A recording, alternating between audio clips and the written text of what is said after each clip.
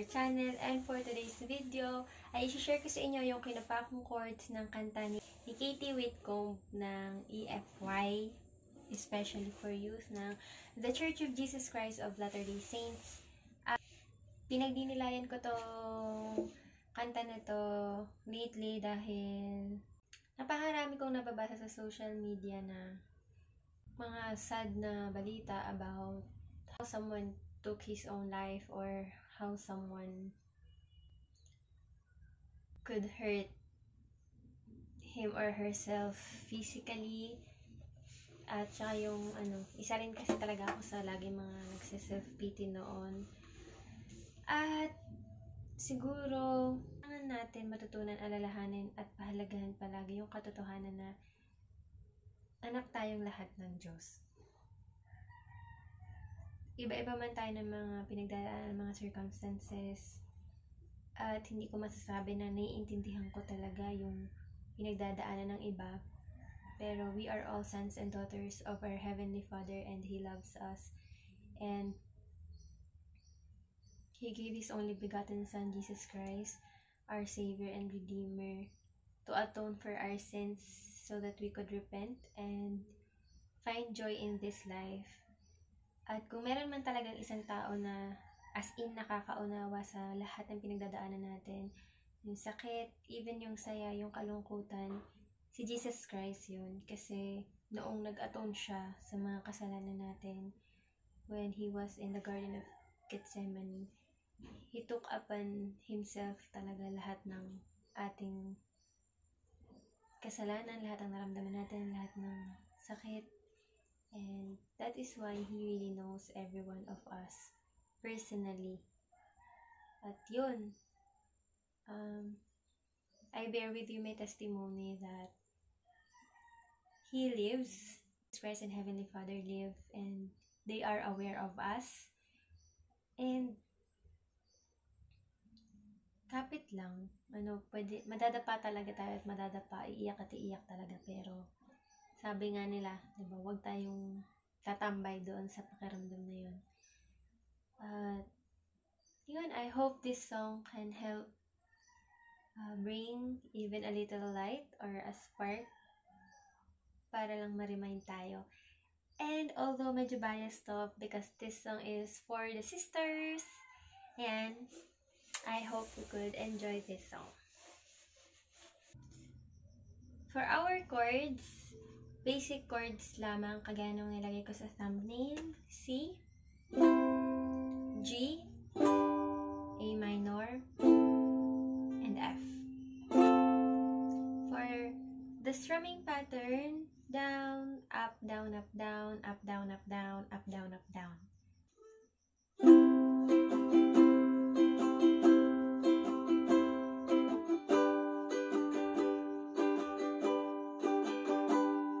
For the intro, C,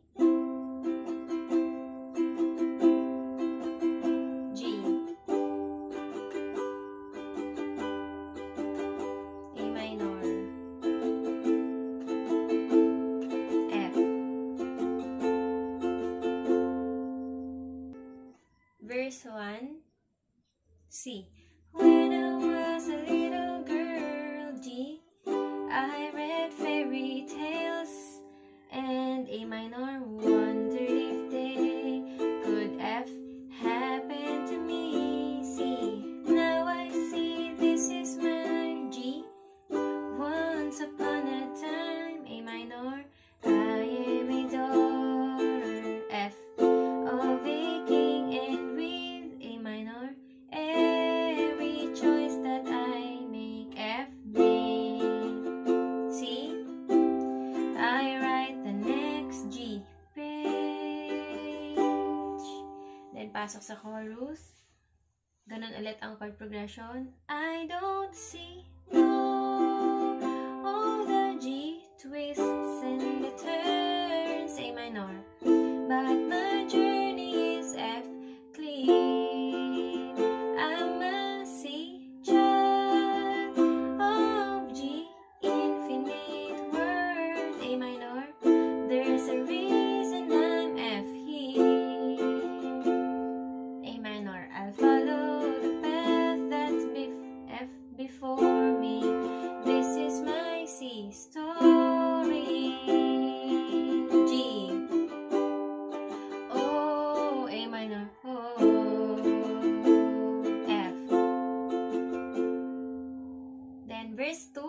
chord progression lamang ng verse 1.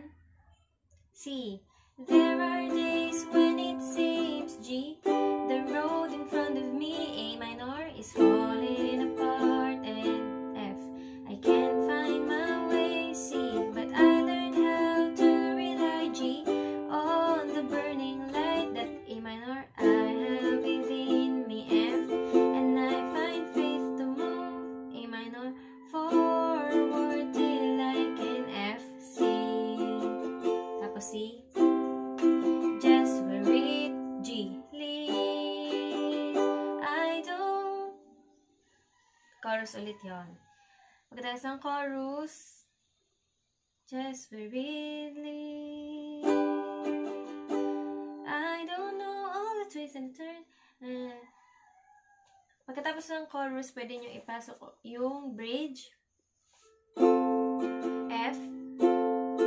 Through every C chapter, my father's G love helps me, A minor, know who I am, F. My ever C after is a beautiful part of his bigger plan. Ulit yung bridge. Bridge. F. Through every C chapter, my father's love, G love, helps me know, A minor, know who I am, F. My ever C after is a beautiful, A minor part, F of his bigger plan, I G plan. Balik sa chorus, ididiretso nyo yung down strum sa tigigisa. I don't know, see all the twists, G, and the turns, A minor, but my journey is F clear. I'm a C child of G, infinite worth, A minor. There's a reason I'm F here. A minor, I'll follow the path that's before F me. This is my pwede na ulit kayo mag-strum story.